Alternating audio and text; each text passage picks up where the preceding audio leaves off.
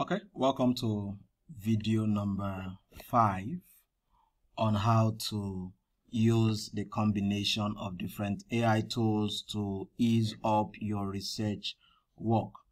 Now, in today's work, we'll be looking at how to find the structure of your paper using Semantic Scholar and the Meta AI.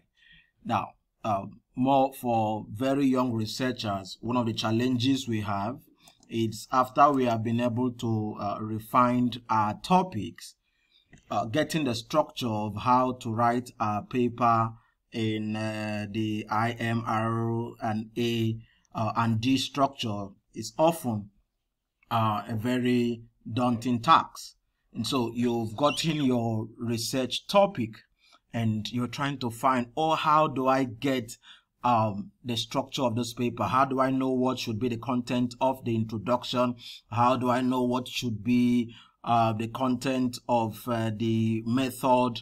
What should I do in the result? How do I present my result and discussion? And all of those confusion comes to your mind and hinders you from going ahead with making progress on your research writing. And so in this video, I have a topic and I want to find the structure of this paper. I've been able to refine this topic from previous works, and using the limitation of previous work, I've gotten a wonderful topic, but I am stuck at getting the structure of this paper. So the first thing I do, you have been taught to use near papers as a guide to mirror or inspire the structure of your paper. And so I'm going to use that technique, but I'm going to blend it with AI. And so I'll quickly rush to Semantic Scholar.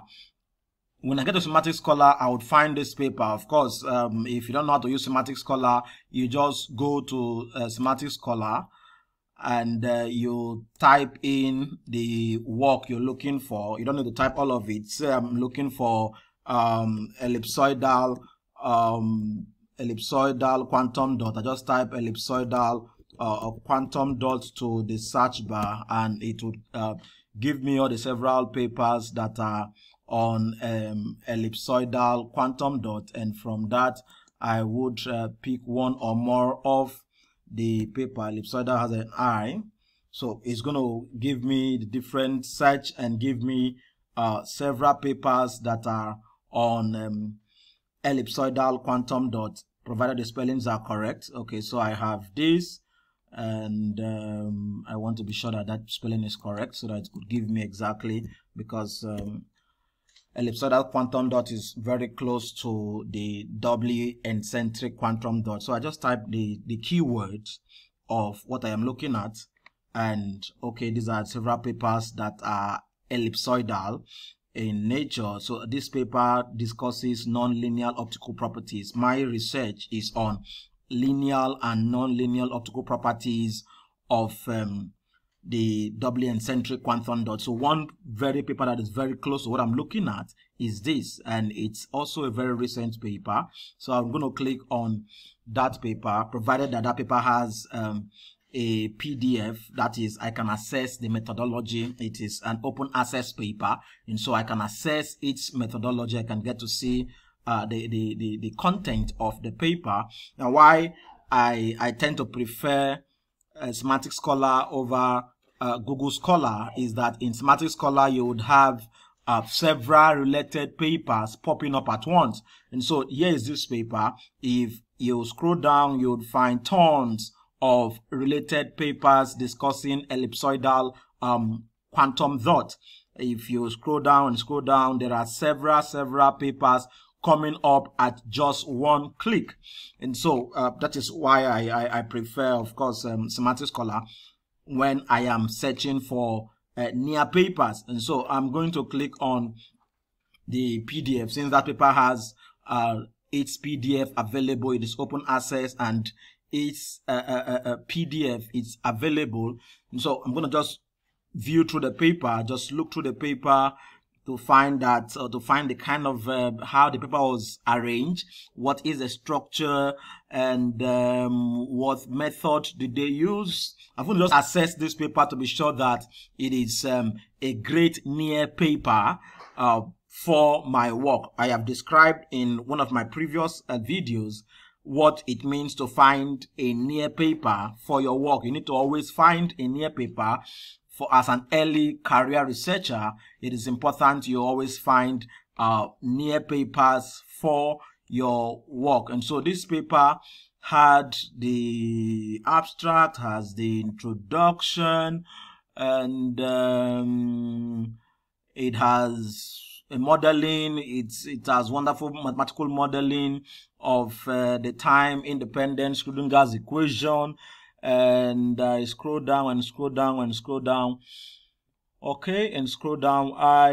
One challenge I would have is if I want to begin to mirror this one after the other, it may take me a very long time, and that's why AI models are here. And one AI model that can quickly do the mirroring for you is the Meta AI. So what do? I copy the title of this paper and the name and the names of the author. I just copy that and I take it to what is it called now? To Meta AI. So there you go. I would copy the name of that paper or the title of that paper, and I would get it to the title of that paper and some authors. I would paste it on Meta AI. That's the paper, that's the author, and I ask it, can you find this paper? And I'll click on enter. If this model can find that paper, then I can mirror whatsoever work I have in mind, and I get to get the inspiration to write my own paper using the content of this particular paper. Oh, it's a beautiful one. This the paper is available, and Meta AI can find the paper, and it will summarize the paper for me. It would give me everything I need about that paper. It will tell me what they did. In fact, if I wanted to use this paper for my review of literature, I can so easily get all of that. And so it has found the paper. It has told me all that they did. And so I would now go back to my topic, go and copy my topic and bring it here to mirror what is happening here, mirror this particular paper.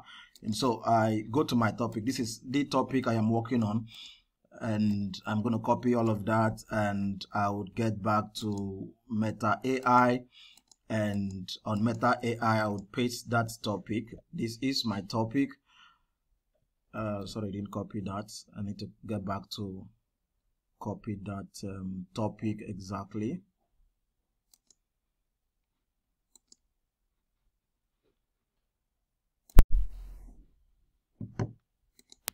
Okay, so I have copied my title, and I said, can you use the structure of the above paper to create an IMRO and A and D structure for this topic? That is the topic I am working on, and it will do that for me. It's going to create me a structure mirroring that previously published work. There you go, very beautiful structure. It says they should have introduction. These are the things I should discuss in the first paragraph, in the second paragraph, in still the second paragraph, in the third paragraph. I should discuss all of these, and the methodology I should use this, and suggestion I should use the DFT and simulation parameters. This is what I should discuss in the topic. This is what the discussion should cover, the conclusion and all of that. Now, don't mind the number of pages it is discussing, but it has given me an outline. It's giving me something I am going to work with. So if I was confused, not knowing exactly what to do or how to go about it, this paper has just helped me to get that, or this AI model has just given me a structure. And so I now have a structure to work with. I can just copy this structure, take it to my Word document, and I begin to develop them using it as a template. And so if I was confused, if I didn't know where to start from, this has just given me a start point. From here, I can begin to refine and beautify it and optimize it properly. And in a very short time, I have my research work ready. That is how you use Meta AI to get the structure of your paper.